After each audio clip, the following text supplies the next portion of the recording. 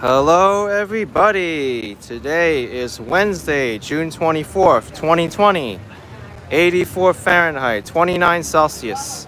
I am in the Queens neighborhood of Jackson Heights today, and I'm going to be walking through this fabulous neighborhood to see what it's up to during the COVID-19 Phase 2 reopening of the New York City economy. I'm just off Roosevelt Avenue on 80th Street.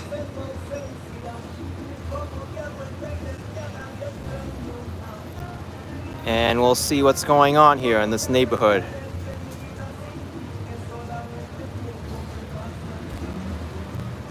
Jackson Heights has a lot of history, and it's also the most diverse neighborhood probably in the world. Let's go check it out. So right here we have a restaurant. They have outdoor seating available. This is how they're doing their tables and chairs. They got umbrellas out to protect their patrons from the sun. I'm really excited for this neighborhood. I already walked through a little bit, but I have to show you what's going on here because it is lively and it seems like things are almost back to normal here. DTUK wants a shout out for the mods. Yes, mods, you're doing a great job. Thank you so much. Osidas Rica, shout out to them as well.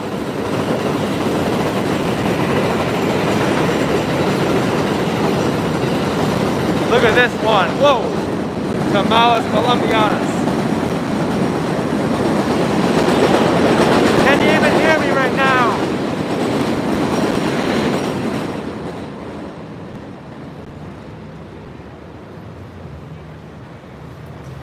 OMG, is that OMG for the subway or OMG for this cute dog?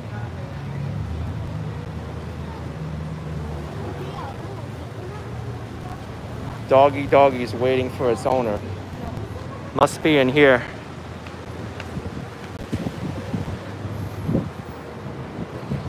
Tracy Turner Jackson with $1.99. I'm your favorite YouTuber. I'm very happy that you think I am.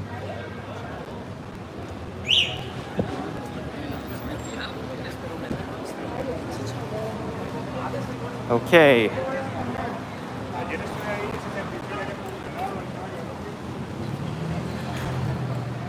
Here's appliances and hardware. So phase 2 is very important for the neighborhood of Jackson Heights because the barbers and hair salons are open, the outdoor dining is available, and also retail is available, although at a reduced capacity.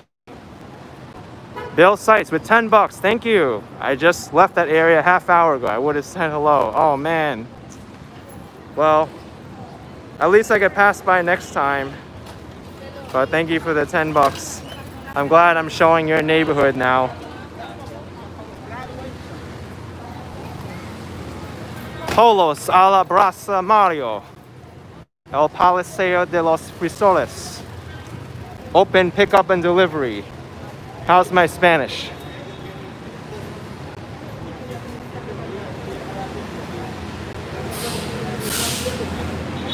Okay.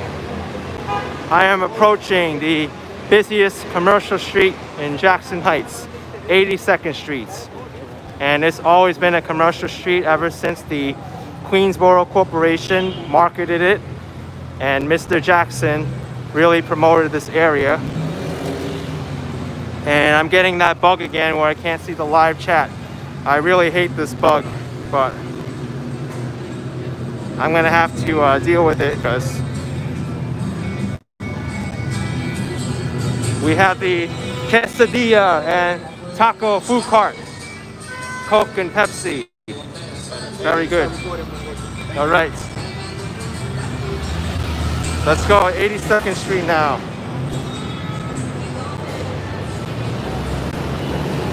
A lot of people here, 82nd Street. Check it out, folks.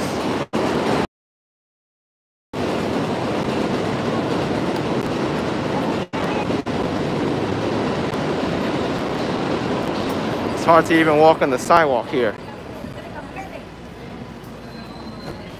All right, so I gotta show you what's going on here on this block because it's really something I haven't seen before the New York State on pause started. Is people actually shopping inside stores like this one here. They're shopping in there. This next store right here is Old Navy. Look at Old Navy. There's people here waiting in line to get their order picked up.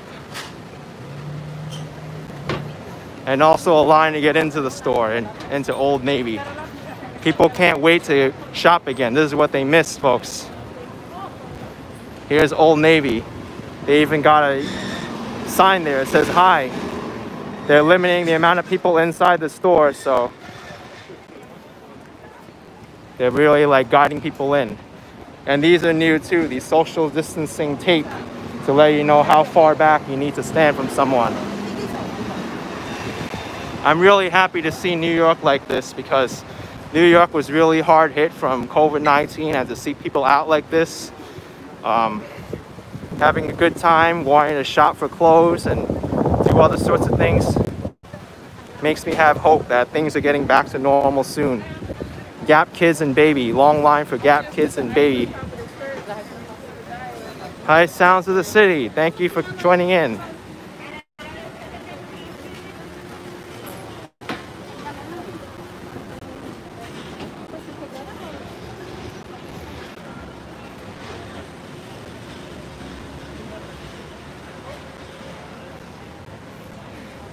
And here's a store with a lot of people waiting outside. Foot Locker. People want their latest shoes and sneakers, whatever. Look at Foot Locker, folks. And also another shoe store next to Foot Locker. The Skechers store also has a line to get into Skechers. They got tape inside the store letting people which direction to travel and where to stand. Things of that nature.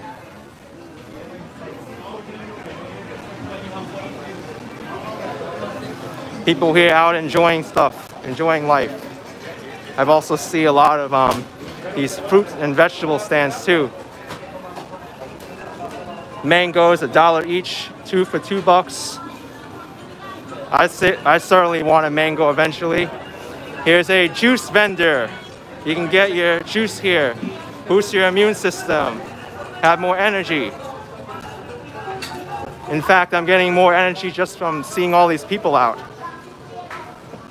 Seeing all these people out, all this energy, hearing the music, the salsa music.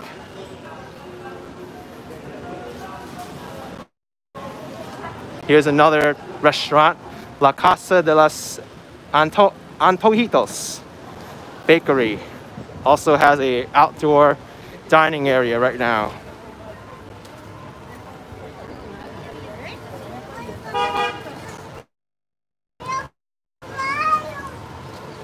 Yeah, I don't know what's going on with the video quality, folks. I really can't really control what Verizon's doing, but I just got to deal with it now.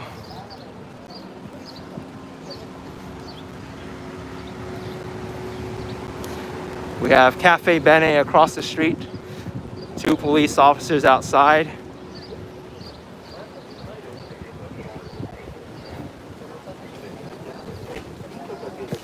Also a outdoor seating area here at La Buena Roja Steakhouse. I'm gonna walk just a little bit and see what's going on with the video streaming connection. If it still looks poor, then I might try streaming with my other phone. That's all. I'm kind of looking at the quality now. It's holding up a little bit, but I really hope it doesn't go back to what it was before, all fuzzy.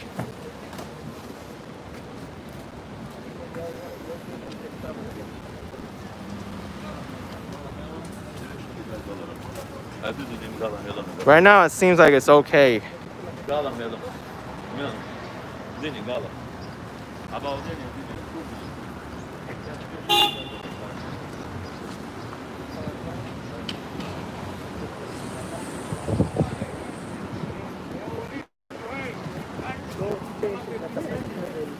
So this is 37th Avenue.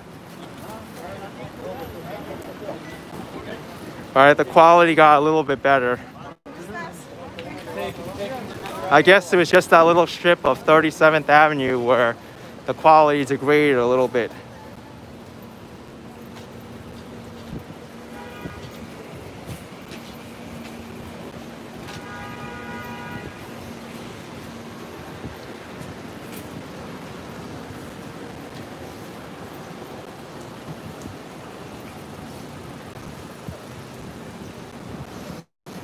Anyway, let me make a right here. I'll show you one of the side streets of Jackson Heights, 79th and 37th, because Jackson Heights was created as a upscale community by the Queensboro Corporation.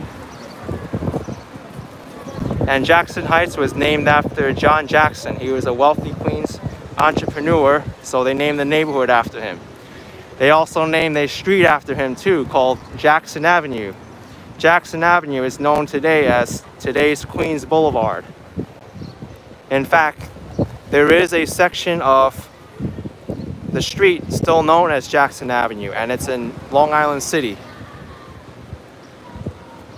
B. Griffin's asking if there's any heights in Jackson Heights. So, good question, you asked that. So, heights is just a made-up term back then to differentiate the neighborhood from being more upscale. It was a marketing tool.